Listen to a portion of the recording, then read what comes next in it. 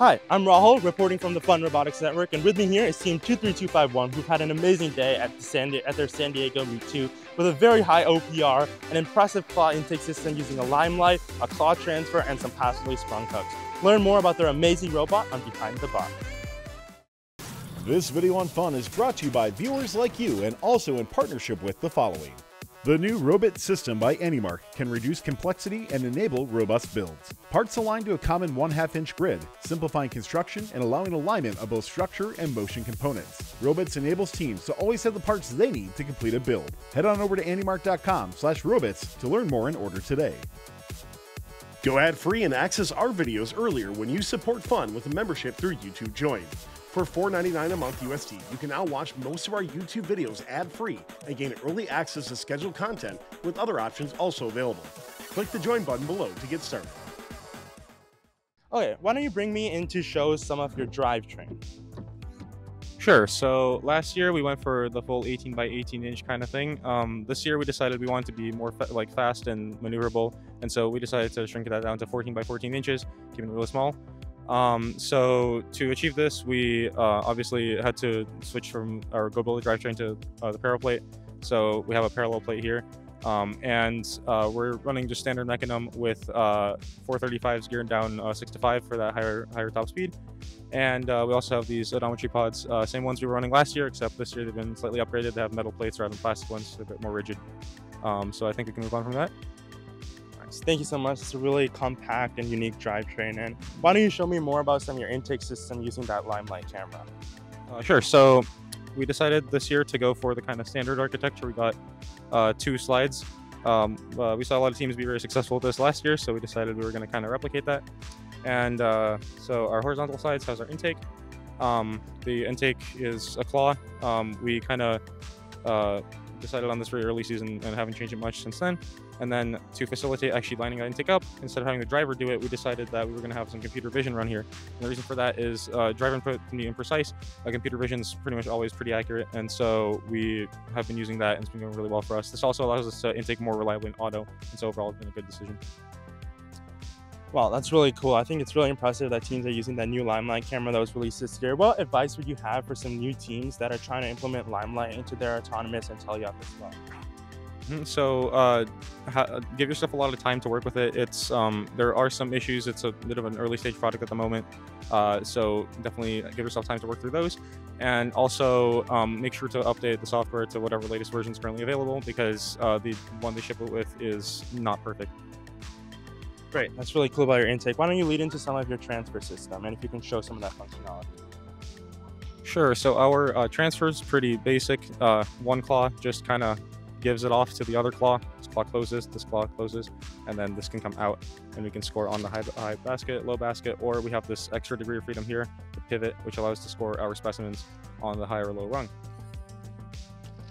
Nice, that's really cool. And I think for a lot of teams, getting their transfer consistent and not having their samples fall into their robot, which can have a big impact on the rest of the match.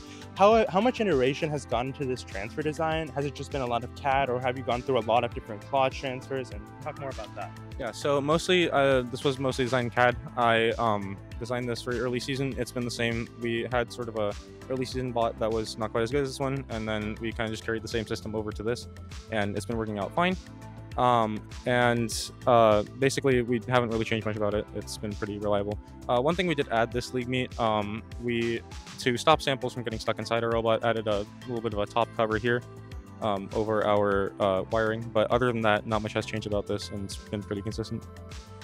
Nice. Yeah, that transfer setup seems really clean and reliable. Now, why don't you talk more about some of your passively sprung hooks and how that leads you to score that level 2 ascent?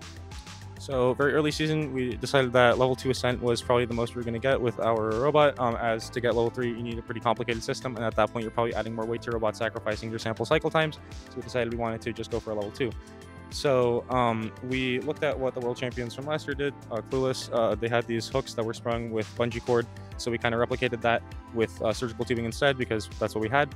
Now, one thing we noticed is that due to the presence of a bottom bar that wasn't there last year, obviously when you're climbing to that truss rung, what we had to do is get these hooks to fold in order to actually get below that bar, because without that, the robot would just kind of brace against the bottom and wouldn't actually fall through, and we wouldn't score the ascent. Nice. Yeah, I know getting over that second bar has been something that's gone through a lot of rule changes. The first bar has gone through a lot of rule changes and things like that. And how much effort, how much time have you guys spent in like tuning the lengths of the hang hooks, the power of the bungee cords, and things like that? For the power of the bungee cords, one of our sophomore members designed these nice little tensioners that can be really easily adjusted. So we've just been using that to regulate that. Been pretty consistent and reliable. And in terms of getting the folding lengths right, we calculated this in CAD. We knew our CG is somewhere about here, and so we just split the hook down that, and it's been working fine. Nice. That's really cool. And now, is there anything you would like to add about how your autonomous works, or any software programs you guys would like to add? So our autonomous has gone through a lot of iteration. So we started off with a 1+4, I believe, and we always knew that we wanted to have some sort of submersible intake during our autonomous, and this is definitely helped by the fact that we early on decided that we wanted to go with the limelight, because that meant that it was going to be a lot easier to intake from the submersible. But then later on, when some other teams started showing off like a 6 sample instead, we thought about it a little bit more, and we realized that it was actually a strategic benefit to go for a 0+6, because what would happen is a lot of teams would focus on one or the other and would need like the second specimen for their auto, and that's the reason why we decided to build a 0+6 for this meet. And then additionally, we also improved our specimen from last time.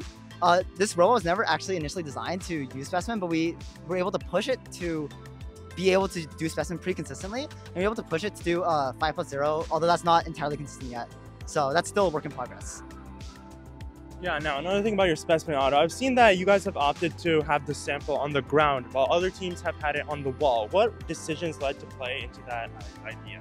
So the main decision behind that was we just couldn't get this claw to rotate low enough to intake off the wall the way it's been designed, and we already knew we had vision alignment, which was probably better than what we could do with having the human player line it up by the clip, which can sometimes be a little bit, sketchy.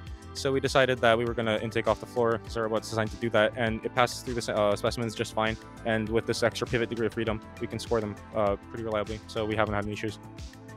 Great, that's really great. Now, one last question. You guys' sample cycles are really amazing in the teleop period. You clearly spent a lot of time into driver practice, and what recommendations would you have to other teams? Like, they've got their robot ready, but they just need to practice it and optimize it. What recommendations do you have to improve those cycle times? So one thing I would definitely say for certain is look at what actions your driver is doing during the cycle. So we kind of analyzed that really extensively, and we found a lot of times where the driver was pressing unnecessary buttons or like doing some unnecessary action that put mental strain on them. So we decided that we try to use as much software as possible to try to mitigate those things. For example, if Krill here drives backwards, the slides will automatically come down, so it doesn't have to press a button to do that. It'll basically automatically do that. And we have all sorts of features like that that help take the mental strain off of the driver. Additionally, we also have one driver. Some people run 2 drivers, and we believe that one driver definitely helps because there is a bit of a communication cost between the 2 drivers, and that does slow them down sometimes. Yeah, that's great. I think the discussion between one driver and 2 drivers is something that's really highly debated, and I think you guys really show that one driver can be successful. Now, one last question.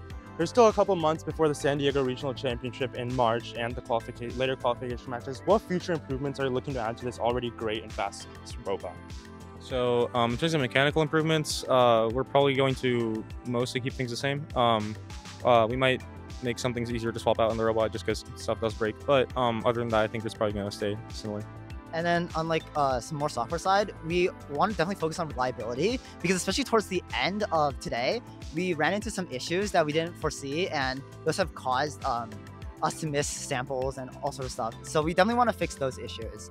And then additionally, we want to have even more vision, and we believe that we can even automate even more tasks that the driver needs to do. And we're just going to try to keep pushing those sample times down. All right, thank you so much, Team 23251 Triple Fault, for this amazing robot with their limelight detection and all of these cool features. And reporting from Fun Robotics Networks, this is Rahul, and catch you next time on Behind the Bot. This video on fun is brought to you by viewers like you and also in partnership with the following. Go ad-free and access our videos earlier when you support fun with a membership through YouTube Join. For $4.99 a month USD, you can now watch most of our YouTube videos ad-free and gain early access to scheduled content with other options also available. Click the Join button below to get started. The new Robotics system by AnyMark can reduce complexity and enable robust builds. Parts aligned to a common 1/2-inch grid, simplifying construction and allowing alignment of both structure and motion components. Robotics enables teams to always have the parts they need to complete a build. Head on over to anymark.com/robots to learn more and order today.